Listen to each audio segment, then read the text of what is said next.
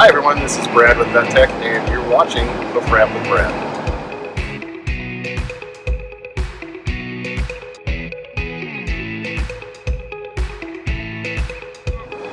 We were there from Midwestern Hoof Care, and one of the things we wanted to talk about was cow handling. We all know what a precious resource these animals are. We want to keep them as safe and calm as we can, so Aaron's going to give us just a few tips that he has.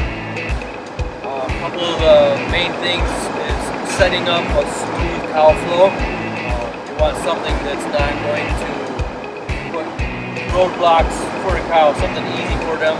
They like to follow alongside of a wall. It gives them the safety. They have a blind spot in the front, right in front of them, as their eyes are on the side of their head, so there is a blind spot. So we give them a funnel. All they see is gates, and they don't see a little hole right in front of them. So it really works better if they have something to walk alongside, so that they can feel that security there. Cows are a prey animal, so they are going to flight when faced one-on-one, face-to-face. So you walk right past the cow pretty comfortably, you can turn away from them, and don't present yourself as a threat. Try to walk smoothly. The calmer you keep them,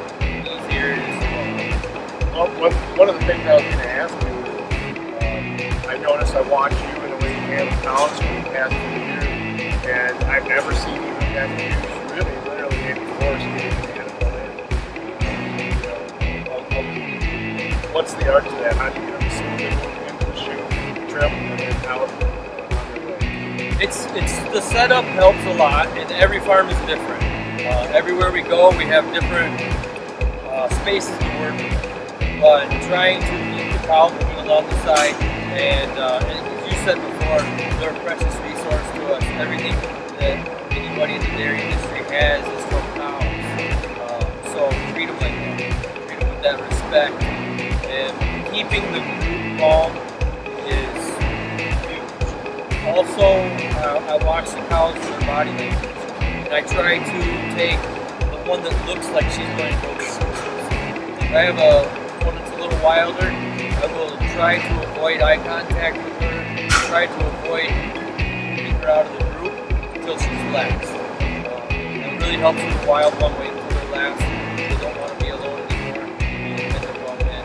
But they tend to not want to leave the group, so take the easier ones, watch the body language, kind of tell, you get a knack for it, how to tell who's going to cooperate.